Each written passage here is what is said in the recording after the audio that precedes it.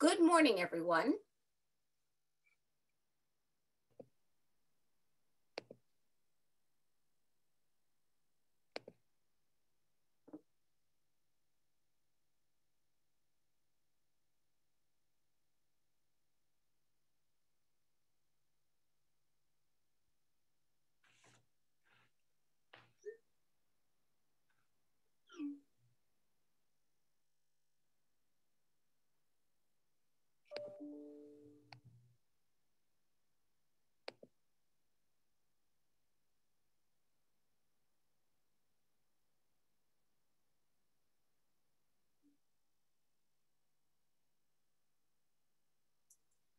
Good morning, everyone. My name is Robin Wishney, and I am the Executive Director of the Jewish Federation of Somerset, Hunterdon, and Warren counties.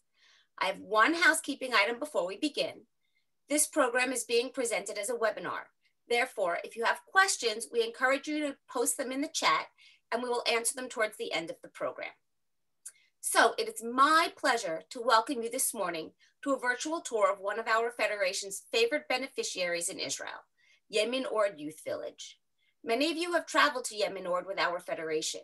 We visit every time we go to Israel as a community, and you have seen firsthand the impact you have on the lives of the young people in the village.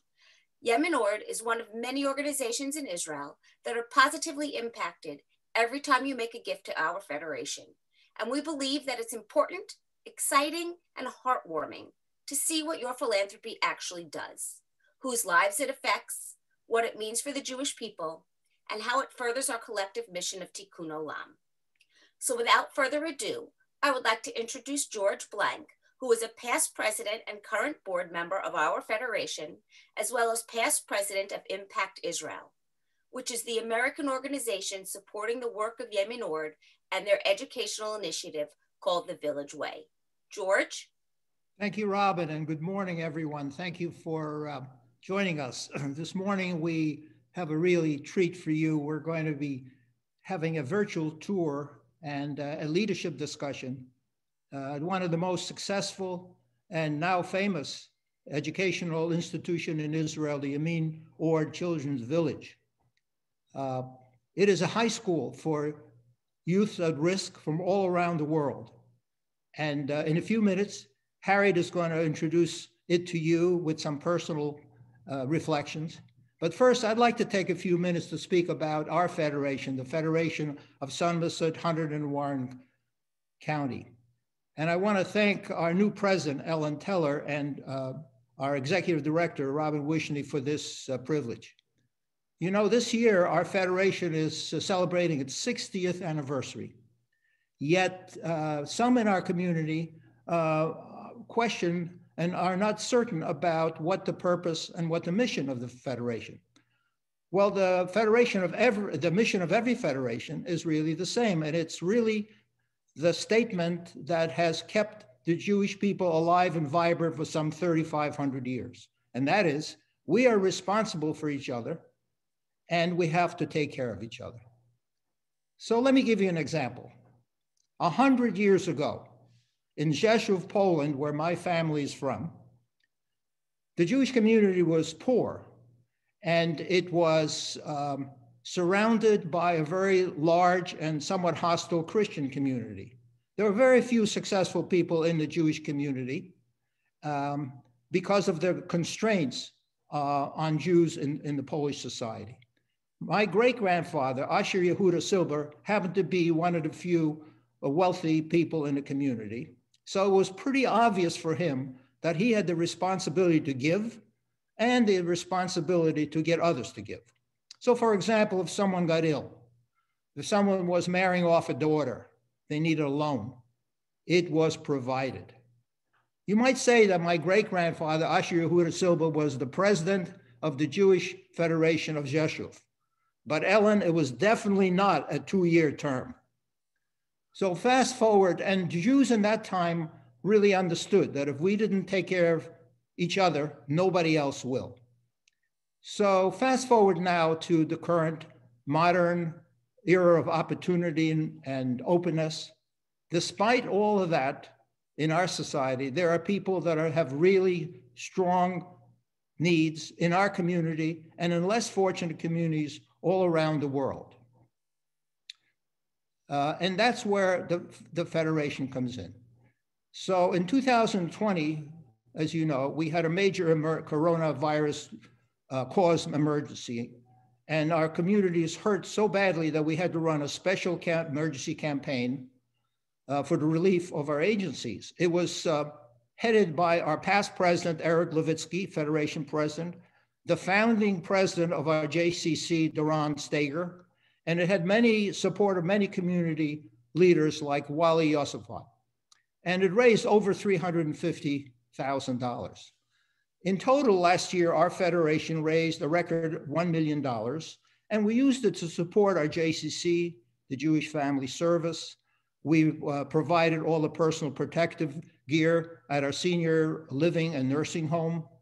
And as our federation is now growing, we're starting to provide more in terms of scholarship for needy families for camp, the Holocaust Studies program, which we have been supporting, and we're increasing our support of that.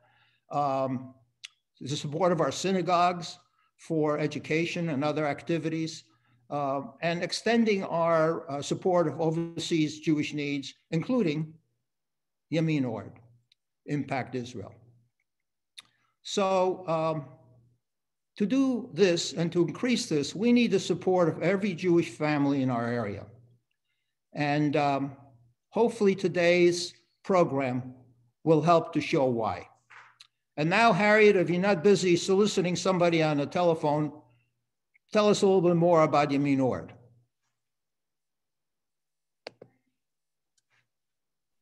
Thank you, George. In 1990, 30 years ago, George was president of our federation when we went to our first federation mission to Israel.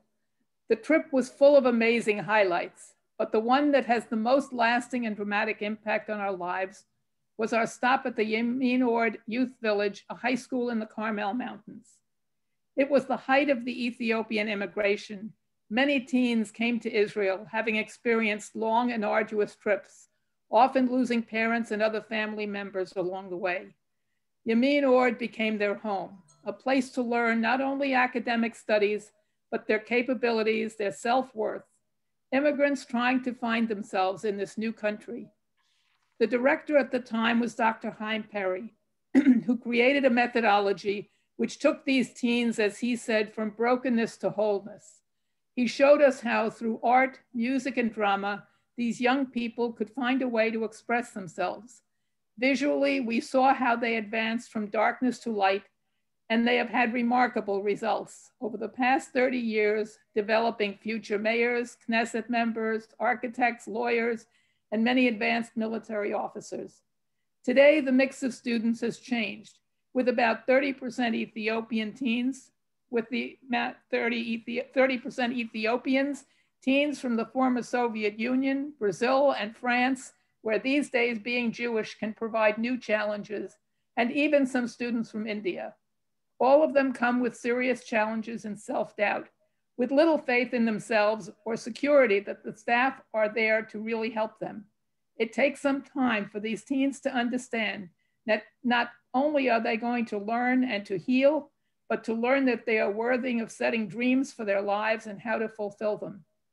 Once they graduate, they always have a home at Yamin Ord, and the staff remains involved with them, being there for their future life special moments, induction into the IDF, university graduations, weddings, and the like. With a method that has been shown so much success, the leaders of the staff have created a form of this methodology, Derech Kfar, the village way, to use in schools and villages around Israel, always for youth at risk. To date, they have set this up in 60 schools around the country, helping over 25,000 teens. The teachers in these schools have taken a whole new approach and dedication in efforts to help their students. As I mentioned at the beginning, we have a 30-year relationship with Yamin Ord, the leadership, the staff, and the students.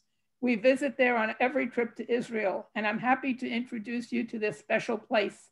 I hope you have the opportunity to visit there as well.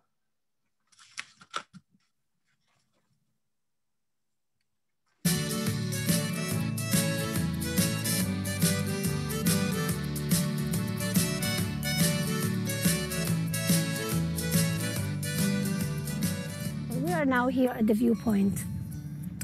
Every Friday, all the kids will be sitting here, dressed in white, beautifully, watching the sunset, welcoming the Shabbat, and we will be talking about the weekly Torah reading, which we call the Torah therapy. We take one sentence from the weekly Torah reading, and we make it the mantra of the week. We take the value of that sentence, and we empower the kids using that value. So the focus in Yamin Ord is on the values of Judaism. This is our synagogue, a beautiful, beautiful synagogue. Besides the amazing architecture, it's also a place where you come not only for prayers, but also for every community event. Another thing that we emphasize here at Yamin Ord is the Tikkun Olam programs. Every week, kids go outside and volunteer outside of the village. Because as we say to the kids, we're here for you, we also say to them, we expect of you.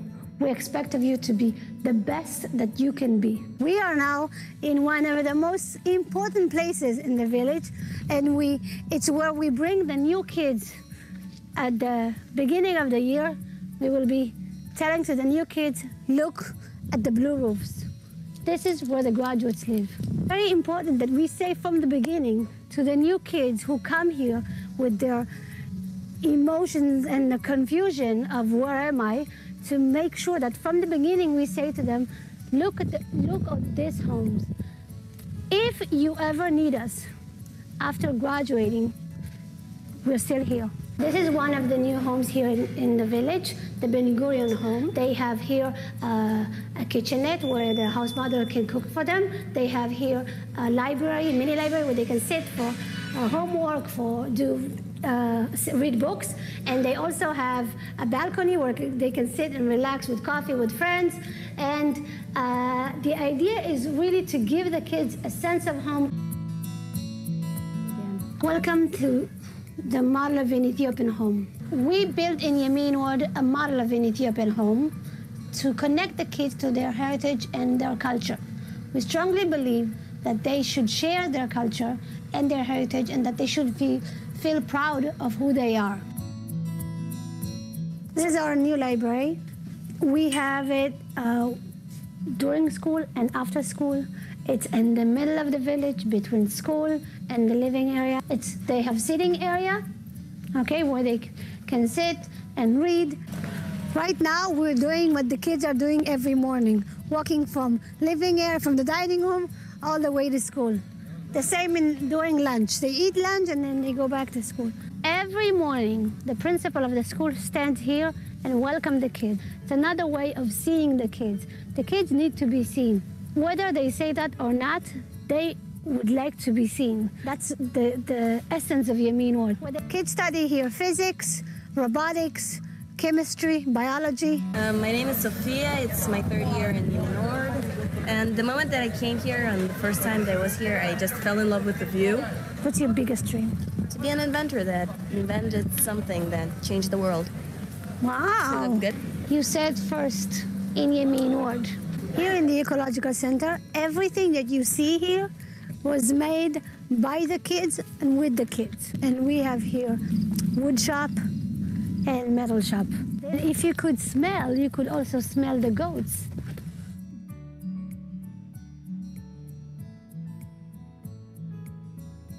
In Yamin Ward, we have 430 kids from France, from former Soviet Union, from Ethiopia, from Brazil, and Israeli born.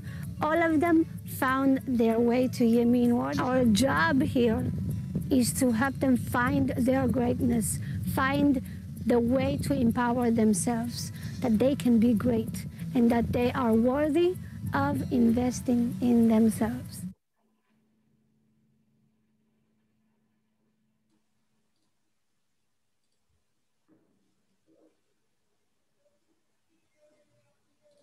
Shalom. Hi, everybody. I hope that in the future, in the very near future, I'll be able to give you a proper tour around the village. But in the meantime, I hope to give the feeling of touring here in Yamin Ward. My name is Racheli. I didn't say it in the video, but Yamin Ward for me is more than a place of work. I live here with my 4 children and my husband. This is my home, and I'm privileged enough, I'm very privileged to be part of an amazing educational philosophy that empowers kids from a state of mind of survival to state of mind of leadership. Kids who come here at the age of 14, 15, from the 9th grade, feeling overwhelmed with so many challenges, leave Yamin Ward after understanding that they are worthy to invest in themselves, that they are strong enough, that they are part of the solution of society and not part of the problem. Our kids in Yamin Ward have so many challenges, and they can, and thanks to our amazing educators, they slowly but surely start to believe in themselves. And how do they do it? Our educators, and especially now with the coronavirus, our educators are available to the kids every day. There are 24 kids in every home. There are counselors who are being representative of parental wholeness, who are just like a parent, are the ones who wake them up in the morning, send them to the dining room to eat, and then to school. And then after school, they welcome back and they help them find a program in the afternoon that they will take part to empower themselves as much as possible. Our job doesn't end at the end of 4 years. Our job is still even after the kids graduate, because our message, and now that I saw the clip of the federation, I see that it's the same message, that our job is we're with you all the way. And maybe that's why we are good friends. We are with the kids From the moment they enter the gates of Yemen Or until they say they don't need us. And even during these days, we will still available to the graduates. We called every graduate to see how they are doing during these Corona times. We, in this fourth lockdown, this is the fourth lockdown in Israel, we went to the kids' homes to see how they are doing. And those who could not stay in their homes, we brought them back to Yemen Or because our message is we are here for you. We're not closed for anything, for any holiday. We're not closed, especially for days like this. And I really, really hope that in the future, you will be able to meet the kids. And I just want to say that in Yemen Or,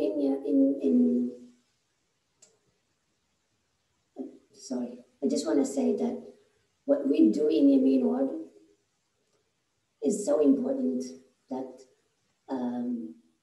we're now taking this to other places.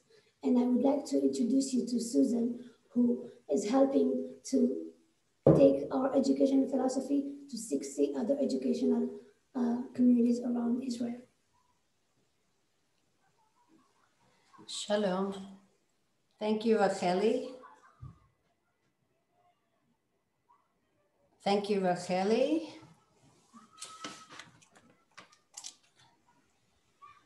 Hello?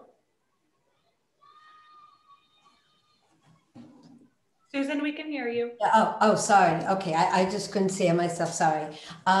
So my name is Susan, and I've had the privilege and responsibility, the deputy director here, of being part of the leadership here for the last 23 years. And as you'll see by the slide we're going to put up now, there's a lot of diversity, as Harriet had mentioned at the beginning, among who the kids are here in the village. And that diversity actually changes every year. This is of 2021, but we've had kids, you know, years ago, 30 years ago, that more Ethiopian, depending upon the needs of the Jewish people, so that there should be no unclaimed Jewish child here in the village. And one of the wonderful privileges that I've had and the rest of our team is we get to see the graduates from the day that they come, and then as the kids are here, and then we get to watch them as graduates, and we get to see them grow and to develop. And here, if you just look at this screen, you know, I saw before, you know, what the screen is, and you see here that we have a graduate, the guy in the Navy cap is Roy, a kid who came here as an orphan, having lost his mother when he had finally was able to come to Israel after waiting for many years. He then went on to, after Yemen Or, to the Technion. He now is a mechanical engineer and working in the Navy as an officer and giving back all the time. The other man here that you see with the great big smile is Makonant, and he's the head of one of our pre-Army leadership programs. On the bottom, you see Sandra, who just got married. Actually, I called up Harriet and George, who are long friends of ours, and at her wedding, well, I was at her wedding, and she is now studying biochemistry. There's another slide. Edin is up there, who's an officer who's studying in the IDF now. We have Shimon Salomon up there, who was a Knesset member, a head of a village, and Atalik, and Sandro, who's working in Google. And all of our graduates are with us, or know that they can come back to the village. Not all of them are doing incredibly well like these kids, but all of them know that they have a backing, just like you, and in your community and in your families, your kids know that they can always come home. That is what's happening with our graduates, that they know that they have a backing and that they can come back, and we're with them, and we're developing this, and we're doing this. And years ago, we started with Haifa University, actually did an evaluation study. And what did we see? We saw that most of our graduates, over 20 years of graduates, were happy. 90% of them said that they were happy. 70% were giving back. They were giving back. They were doing well. And that started ticking off ideas in our head. And then we were confronted with the very harsh reality that 400,000 Israelis are defined at risk. Now, in a small country like ours, that is not okay. And what we did is, together with our partners, together based on that methodology that was referred to before, that we have, if you can see above my head, the educational blueprint. We have 10 components. We worked on writing down the blueprint of our methodology, and we have now gone out. If Jerry, if you can show the next slide of Village Way Educational Initiatives, of what we're doing in Israel. And as Harriet had said, we are now this year in 61 educational communities. We're in youth villages, we're in high schools, all for at-risk population, in Jewish schools, in ultra-religious schools, working with the Druze, working with the Arab community, with the Bedouin. We're working with all the different communities. They sit here together in forums, and you see people from the different communities, even though our agenda is taking the mindset from survival to leadership. We also have another agenda of the different parts of society working together, of seeing a light unto the nations, and it's happening. And it's happening here, and we're excited about it. We're also working with the security system in Israel. We have a book that is now a bestseller in Israel that's actually being translated. And our hope is to bring this methodology. We are so grateful to you and your community for making sure the flagship of Yamin Ord remains strong and vital. And with this, we're able to take the think tank and educators and make a difference to what's happening around Israeli society. It's social justice in the work. Our kids, our graduates, in not only in Yamin Ord, the 25,000 graduates, over 25,000 kids that we're working with now in Israel, all know that we need you to be here to make society that much better. We wish you could all be here. That'll hopefully happen in the future. But we didn't want to leave today without giving you a touch of our kids. So one is, our message to you is a lot of health. We know that you, like the rest of the world, we're all dealing with the pandemic. So we're praying for health, and we're also praying for peace. So I'd like to share with you the Yamin Ord choir as they sing Salam for peace. Shalom aleinu, odevo shalom aleinu,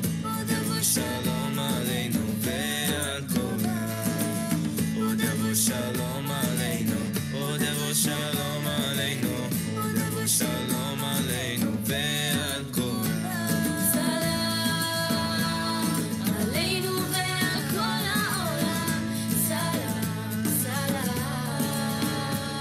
salam aleinu ve'al kol ha'olam salam salam odevo shalom aleinu. Shalom aleinu, odevo shalom aleinu ve'al kulam. Odevo shalom aleinu, odevo shalom aleinu, odevo shalom aleinu ve'al kulam. Salam aleinu ve'al kol ha'olam. Salam, salam, salam aleinu ve'al kol ha'olam. Salam.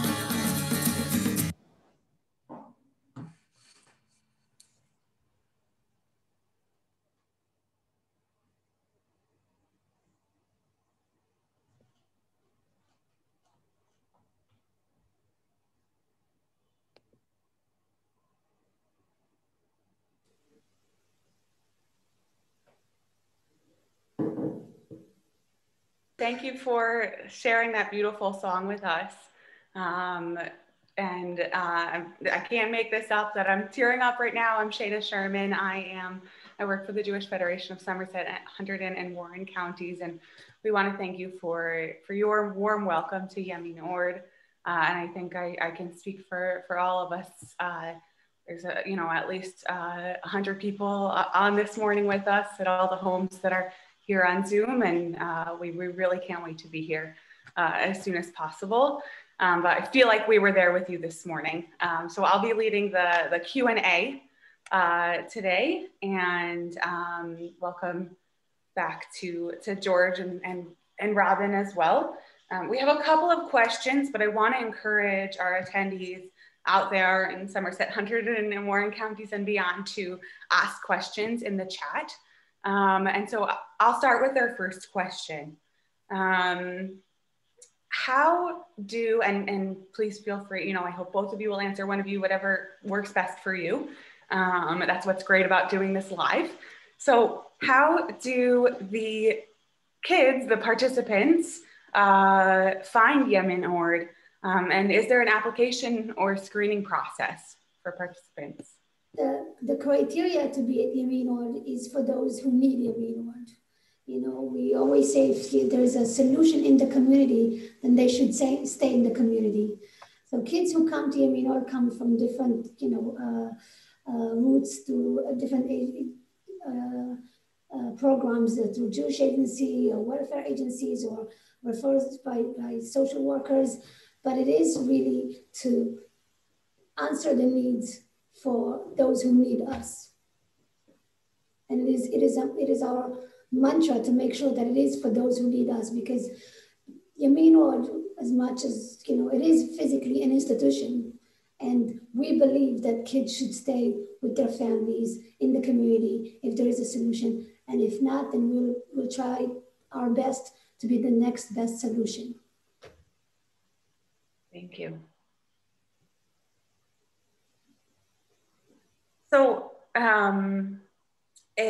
another question that came up is, do the students get to go home for Shabbat and other holidays, or can they stay at the village the whole time? And I know you mentioned, I was really moved, that you mentioned that holiday, pandemic, the village is there for them. So I'd love to hear what's a typical year like. Another core element of our philosophy, methodology is that we strongly believe in connecting their kids to their past, their heritage, their families, and those who have families, we encourage them to go and visit their families. And it can be only one parent, it can be not parents, but relatives, but to be connected to their community. And those who don't have them, they stay here. In different times, we would also find host families around Israel to host them during holidays, because Yemen Ord, we're here and we're available, but we do encourage them to go and visit their families. During this time, those who cannot be there, we have about 100 kids who don't have any family in Israel. That Yemen Ord is the only place they have in Israel. And during the Corona time, also during the lockdown, the Ministry of Education said to send them to their families. We found also that there are social needs. Social workers report that kids who really need us and who are not safe at home. And it was our job to find solution to them and to bring them back. So since we're on the topic of the coronavirus pandemic, how has Yemen Ord been handling the coronavirus on campus? Of course, this question is going to come up. How is it, having people come back and forth? Have you kind of created a health bubble? Susan answer that. How crazy it is.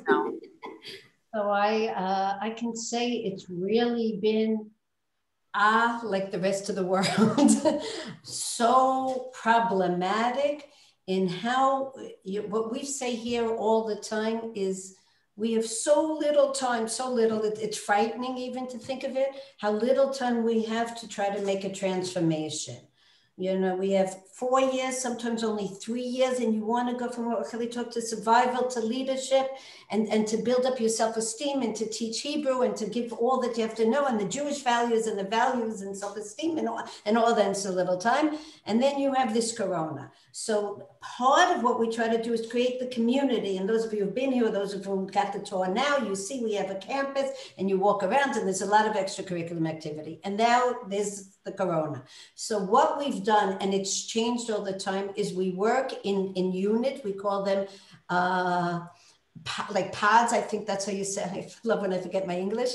A girl from Brooklyn originally. So we work in pods where the kids are now, when it's worse statistics in Israel, we're staying in our homes, we're studying in our homes. We have the teachers coming in, working with them, living there, bringing the food in. The kids are going, mad from it, but we're trying to protect them and giving them what they need. At the worst of times, when the Ministry of Education, we're part of Ministry of Education, tells us we have to send some of the kids home because there's too many in the village. Those who have homes in Israel, which is only part of them, we do send home, and then we're on Zoom, we're in constant communication with them. We have the social workers, our informal educations, being in touch with them, bringing packages to them, trying to really be in touch with them now that they're back in the village. And as soon as we can open it up a little, we're working and opening up and keeping pods. Now we have a new thing where we're going to have masks. The 9th graders one color mask, it's not a new thing mask, but to walk around and try to keep them so that when we do get infected, which has happened in the last weeks, we had our first time that some of the kids, there was a few kids with corona and a few, at least we kept it that there was only a small group of people who had to go into quarantine because we're having different colors for the different groups. So we're constantly working on it. What we're very grateful to is that, as you probably read in Israel, and I wish it upon you all soon, that there is vaccination now in Israel. So first it was for people 60 and older. The next group of people after the health workers that got to do it was the educators. So now our teams here in Yeminot and the other villages and high schools are able to have the vaccines, and hopefully we'll be out of this, and wishing that to the same to you, our partners, in the not too distant future. Thank you. And Racheli, did you want to weigh in or? Okay. So thanks for sharing that. I think that that was a really well-rounded answer, because there are actually quite a few questions related, of course, and out of concern and care for you as our partners. The next sort of idea that I think Yemin or highlights is diversity, and the uniqueness of having teens from all over the world. Stacy Friedlander, one of our community leaders who had the chance to visit just this past February, right before the shutdown, because our community was there. She's hoping to hear from Racheli about the uniqueness of having teenagers from all over the world living together in one place, and how you think this helps to bridge global empathy. You're muted. You're still muted, Racheli. So, okay, now? Yes. Okay. It is very unique to have teens from all over the world. We have staff who's bilingual for kids from Brazil, kids from the former Soviet Union, kids from Ethiopia, and all the kids who don't know Hebrew can study Ulpan, which is intense Hebrew lessons, and be part of the other classes at the beginning until they are becoming part of the other classes. And I think there's a community vibe that happens here. Many of our we have a celebration of the Ethiopian holiday, celebration of the Russian Day, celebration of French Day, and kids, and of course we have the highlights of the Edgar Challenge hike of the 12th graders who are hiking for 4 days from Mount Arbel all the way to Yeminot, from sea to sea, and they get to feel that they are part of the village slowly, that there is a Yeminodic language, and not only, Russian, Hebrew, or Brazil, or Portuguese. It is unique. It's beautiful to see. It's beautiful to see the connections that are being made. It's not easy, I have to say. Nothing is easy in Yeminot. When you mix in a home, kids from France and kids from Ethiopia and kids from former Soviet Union, when they don't like each other at the beginning, and then they start liking each other by finding common things. Sometimes the common thing can be that they don't like the same counselor. That's also a common thing. But they slowly get to learn and to like each other and feeling that they are part of a community of meaning. And the community of meaning is created in so many different ways. There are the immunodic event, and there are also sometimes the private events, you know, even if it's a birth celebration of the son of their counselor, and they're part of it. And they feel, wow, you know, I'm part of his life, because the counselors who work here, their life and the kids' life are intertwined with each other, whether they like it or not, but they are. And yes, we are trying to create a community of meaning, and I think we're succeeding, but it's not easy. Thank you. We had a question building on that, thinking also about the Village Way, where, you know, how challenging has it been? What have some of the challenges and rewards been in working with other communities, working with Arab Israelis in schools, in an effort to make these connections? So I would say that one of the aspects that, you know, a lot of us who've been working, the facilitators in the initiatives have been working with us. Many of them have been staff and working in the village for a long time. Israelis, you know, in Israeli society, I would say one of the wonderful surprises has been how that blueprint, you know, in the back here, which is now in Arabic, is now in Hebrew, is something that is adapted and cherished also in the Arab community in such a big, beautiful, deep way. I'll just give one example in Akko, in the director of the village, of the school, it's not a village, but in the Akko town, was actually, who referred us to him, is actually the head of the Jewish school for at-risk kids. And when he and his team started to work and they started to understand what we're about and how to connect to the past and how to build leaders in the future, their initiative of understanding Tikkun Olam, which you so know well in Federation, and all of you are doing, and I was so impressed with what you were doing in your community there in New Jersey and around the world.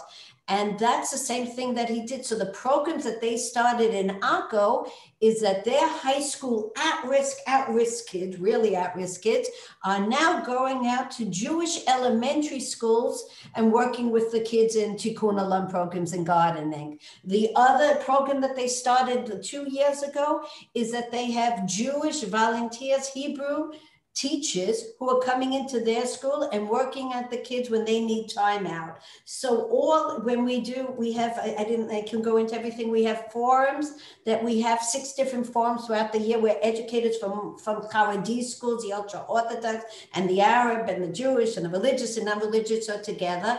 And you see that they're sharing ideas and have a common identity and a common vision of how to take this and build together a better society. And it's exciting and it's breathtaking. I mean, it's really beautiful. Really exciting. Thank you. Maybe George and Harriet want to mention, they visited some of the communities. Harriet or George, if you want to add something on that. So I was very impressed with the school up in Akko and with the dedication of the head of the school and the teachers that we spoke to.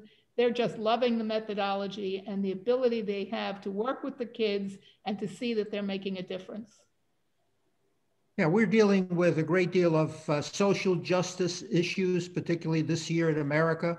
So the Derek Var, the Village Way initiative that's in all these high schools, is creating social justice. We walk into an all-Arab school, which we visited some. We now have 7 of them. They have exactly the same problems in their community as the Israelis have. With at-risk kids. And they are so grateful that we're investing a lot of money, a lot of time, and a lot of effort to help them solve their problems. And they now feel important and equal in society. So when Susan says you know, a just society leading, that education leads society. That's exactly what we're doing. And by the way, what's so gratifying with this, we say this to all of our leaders that we bring. I know that some of them are now, the Federation young leaders are on this call. We say, you know, after you go through and you have these experiences, including Yaminor, but other experiences also in Israel, when you get on a plane, if you're a woman, you'll never have to wear high heels again because you find you're now 6 foot tall. And if you're a man, you're 7 foot tall or 6'8". Why? Because you realize that you're part of a very special people and people who have brought humanity to this world. And even today, in the 21st century, we are bringing humanity to the world in the work that the Federation leaders do around, in our community around the world, and in the work that Yaminor does in Israel, creating a more just and more special society.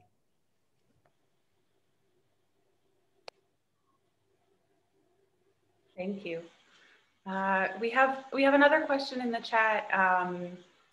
I think that we're curious to know. I understand that it seems like you have a really big group of social workers and other support professionals who are great role models and sources of resources for your students. Can you share a little bit about how Yaminor addresses issues related to socioeconomic differences, mental health issues, which is something, you know, growing even more because of the corona, but you know, what are some ways that you address challenges that teens might be coming in with?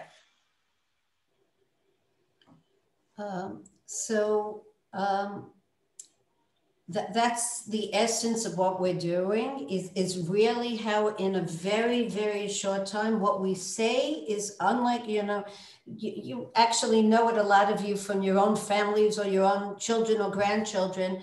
You want that, in a sense, of rebellion and the challenges come out when they're teenagers, because if it doesn't come out when they're teenagers, it comes out later in life. And we've seen that here.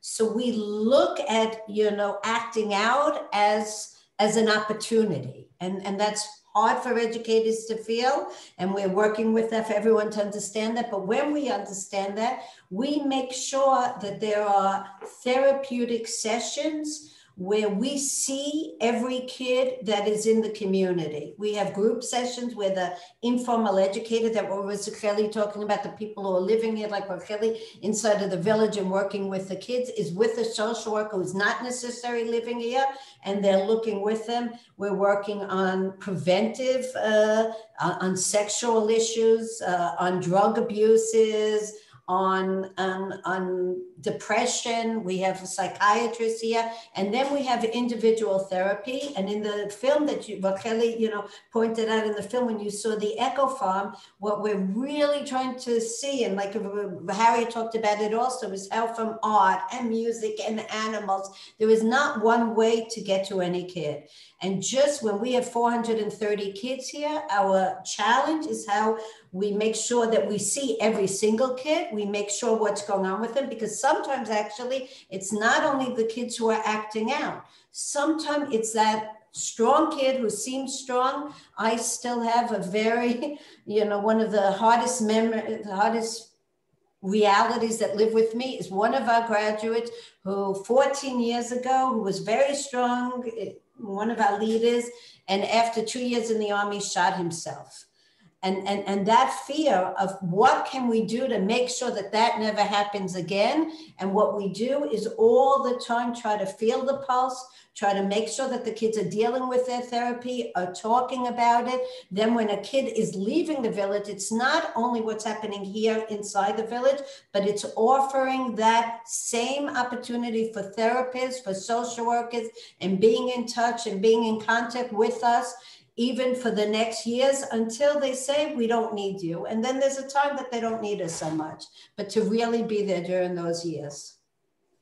I'll also add that another work that we are doing is that also therapy with the counselors to help them. Many counselors are very young.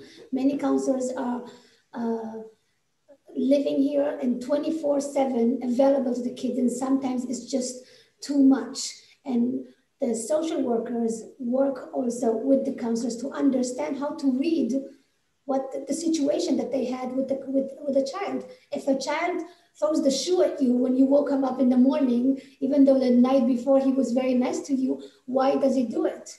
And then slowly they start realize that, oh, this child had something in school or something at home before he came to the village.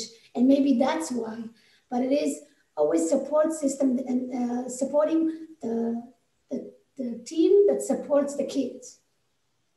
This way, you know, when you empower the counselors, when you work with them, it's easier for them to do the job. And also it's easier for them to, you know, to read the situation.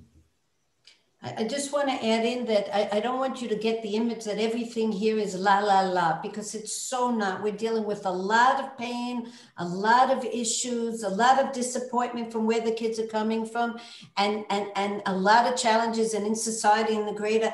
But the idea is to bring them, these kids, all of them, in the message that you are worthwhile to invest in yourself.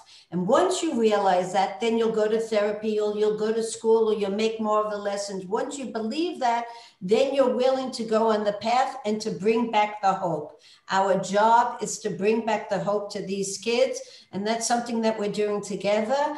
And by knowing, you know, when they see, you know, when you guys come and visit Debbie and others, you know, who come and visit, and Robin, and you bring the groups, it's a message also to them. It's not only people supporting them, but they say, hey, people from around the world care about us. And even when there was a fire here that we didn't talk about, but, you know, now it was 10 years ago, there was a fire, the 22 buildings were burnt down here. I was a wreck, but the kids and the graduates weren't, because they said, oh, there's people around the world to care about us and we're going to be okay. And that's a very strong backing, just as Racheli was talking about the backing that we're giving to counselors. It's a backing that you give to us as leaders here to be able to go on and say, okay, we can really be there and be available for the kids because they really need us. And they have antennas and they can see who's really with you or not. Wow, thank you. Okay, we have two more questions left this morning. First is, do you have a waiting list of students typically for Yemin Ward? So what has happened? That's a great question.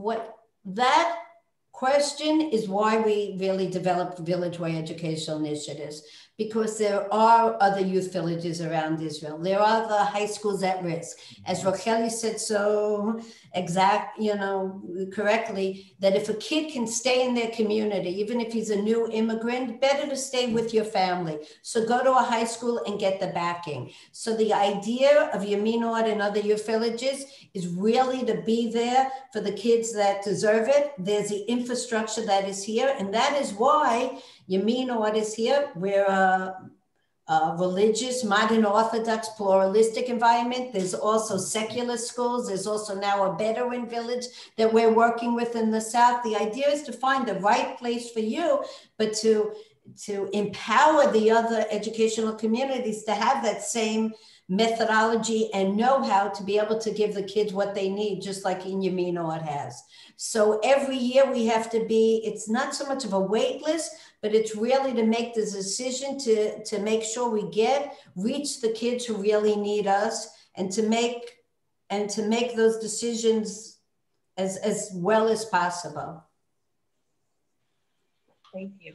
Okay, in an ideal world, summer 2022, can we visit Yemin Ward?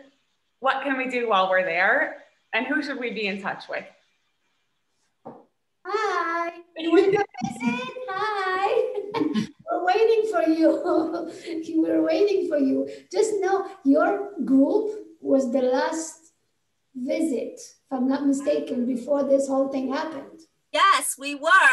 And you can always come to Yemin Ward with us, because we never go to Israel without visiting Yemin Ward, and we go to Israel as a community regularly. So you can come with our federation. You can go yourself if you want, but you can absolutely come with our federation. We never miss a chance to visit Yemin Ward.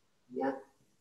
So maybe even before summer 2020. Okay, okay. But we can build, it's also important to say, because you're coming from your community, which is out, we look at your partners and, you know, all of you, I don't get to see everyone's face, but we look at you as our partners.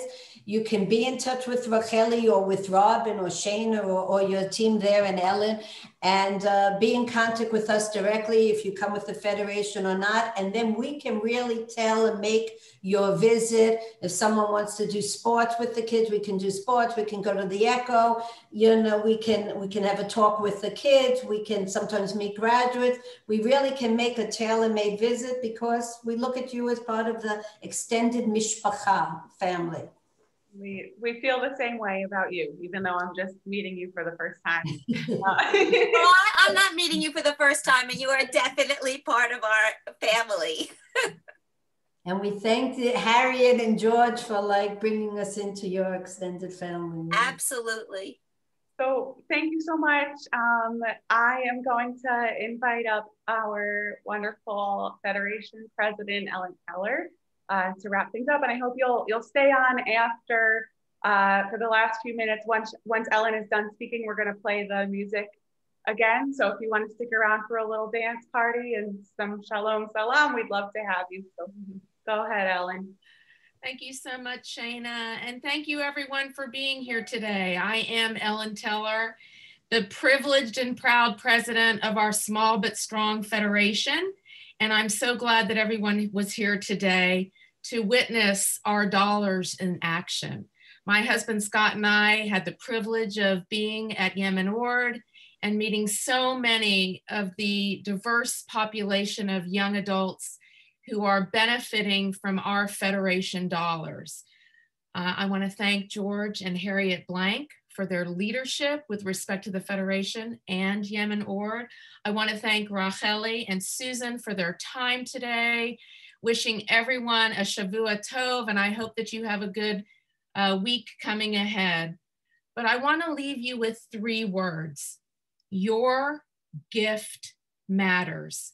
And if it's not clear from what we learned today about how our dollars help an outstanding institution in Israel, I don't know what I can tell you otherwise. Please consider continuing your support of our Federation as we continue to support and be committed to vulnerable populations, not just within our community, but globally. Thank you again for being here today.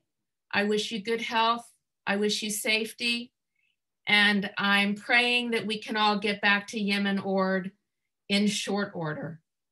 Please stay safe. Good day, everyone. Shalom aleinu, shalom aleinu ve'al kulam. Shalom aleinu, shalom aleinu,